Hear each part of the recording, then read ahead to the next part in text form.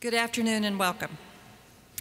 On behalf of our entire community, congratulations to the class of 2010, and thanks to your families and friends and members of the graduate school faculty who nurtured you during these challenging years of graduate training. And a special welcome to our several trustees who are with us today.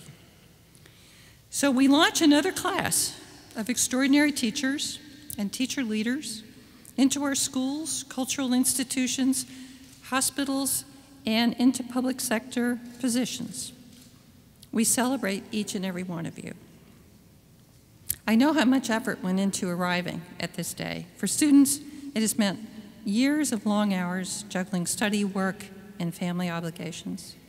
Now you are ready to go into an increasingly complex world, one which is defined, among other things, by globalism and technology. And I have been thinking about how Bank Street, and more specifically our faculty, have contributed to your preparation. So earlier this spring, I watched the Spike Jonze movie, Where the Wild Things Are.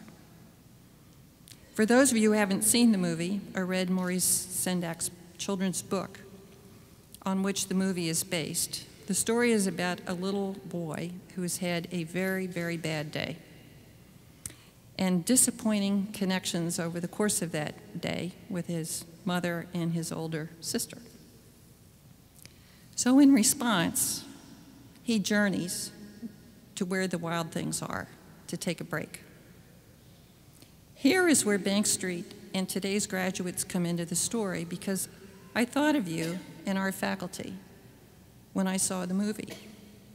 You understand about children and wild things at the same time that you know about the Hudson River and how to organize a class discussion about grapefruit.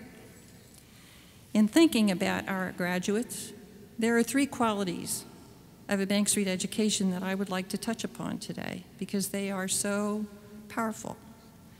First, they are looking and listening, or as we often call it, observation and recording. Those of you going into teaching roles and those of you who will be teacher leaders have been encouraged to look and listen carefully. Looking at children, at families, and at groups of children together, you have a way of seeing the teaching learning environment that is really quite distinctive. I think you're artists. Your mission is to compose something that brings out the best in your students as individuals and as groups of learners. You know about childhood demons and how to make use of them with students. And while it is easy for me to say that, it is not easy to make that happen. Now, second, you have been encouraged to develop a high tolerance for uncertainty and disagreement. And Bank Street has also helped you develop ways of dealing with those times of classroom inquiry and discussion, turning them into moments that are teachable. You know how to encourage conversation and debate, and you also know that working through differences can be exciting and can lead to unexpected results for your students. Could we say that you see that life is one discovery after another? All the time as teachers and students approach ideas and each other with openness and curiosity. Third, there is your pragmatic idealism, which will always have a home at Bank Street. We will forever celebrate the teacher's passionate commitment to his or her students and to the teaching profession. But it is this interesting connection between idealism and pragmatism that is especially intense at Bank Street, and I tie that back to Lucy Sprague Mitchell, our founder. She, and I recently described her as a revolutionary, and her progressive colleagues and friends wanted the best for children. Why? Because they believed that the best schools and teachers not only led to opportunity, the upward mobility dream of many Americans, but they believed the best education to be essential for the future of our democracy. So one of the things that those who teach children are born knowing or learn very quickly is that children come into the world open to all possibilities. Everything is new. Everything is potentially exciting. Nothing is unbelievable. Santa Claus, unicorns, children who fly, it's all out there. And it is one of the joys of early education that children are so receptive to new ideas and experiences. What a world it would be if we could all hold on to that optimism, that curiosity. So I believe that the best teachers and others involved in the education of children inhabit that intersection of pragmatism and idealism.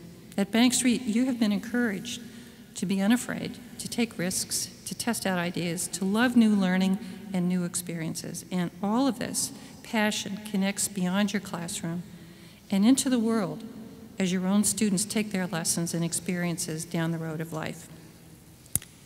The philosopher Martha Nussbaum, whose work I admire very much, has just published a new book called Not for Profit, in which she worries about the connection between our democracy and the current American educational agenda.